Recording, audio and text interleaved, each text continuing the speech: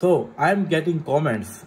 iOS 18.1 RC battery life very bad, and there are many different comments. So I thought, why not make a video about iOS 18.1 RC and talk about a bit of the battery life, how you can improve the battery life of your device. Well, starting this video, before that I want to show you my battery life so you can have the idea and how you can also have a good battery life over here. So I'm using iOS 18.1 RC update, and over here, as you can see, I used my phone for almost 100%, and my battery is over here is screen on time is 8 hours and 10 minutes. Well, you can also get such battery life. For that, you need to follow this video. You need to follow few steps. So let's begin this video and let's talk about these steps. I will try to keep this video short and simple and quick so you can also make these changes quickly. There is an important message at the end of this video, so make sure to watch the video until the end. Now let's begin, and let's begin with the tips. So you need to turn off a couple of settings to improve the battery life. There are few things going on your iPhone. You should not turn them on, doesn't matter, but you can turn them off to save a lot of battery. So let's begin. So going into the settings over here, and what you need to do is go all the way down in the privacy and security, and over here there on the top there is location services. So go into the location services. Now customize location services according to your choice. If you don't want to use location, for example, I don't want to use this app to use my location, so it is on never. As you can see, if I want any app to use my location, then it will be on while using the app. Never choose always option over here.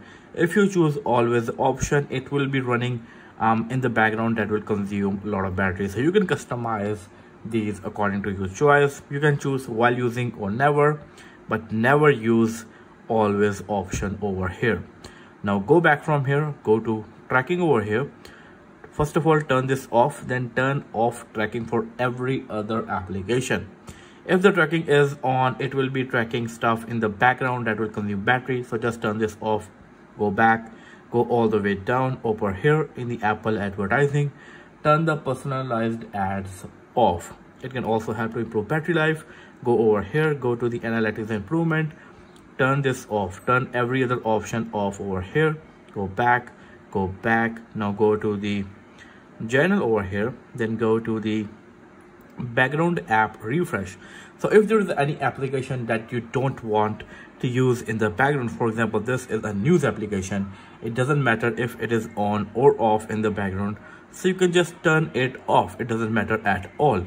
And if there's very important application, for example, WhatsApp, you want your WhatsApp to be turned on in the background, so you can turn it on. So this way you can customize the background app refresh according to your choice. It will also help to improve the battery life.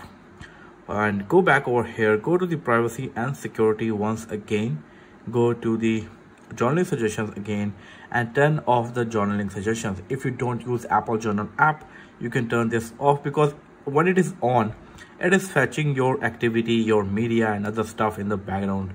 That will also consume a lot of battery. So if you don't want to use this stuff, you can just turn this off. Also go back here, the couple of tips I want to share. Try to use original Apple accessories, or if you cannot use original Apple accessories, at least try to use Apple accessories that are certified by Apple. So that can be different other companies, I don't want to name them out, but you can search them, you can Google them, what companies are certified by the Apple. You can use their accessories. Also try to keep your phone in between 20 to 80%. Never let your phone goes beyond 20%. It will ruin the battery health of your device. So these are some of the tips. There's another tip. Go into the settings, go into the battery section over here, battery health and charging, turn on the optimized battery charging over here. And if you have the latest iPhone where you can control the percentage, you can select it. I think 85 or 90 would be a better choice.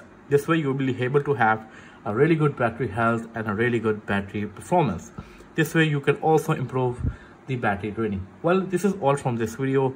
Small simple tips how you can improve the battery life of the iOS 18.1 RC update, and I will see you in my next video. Until then, take care. Peace out.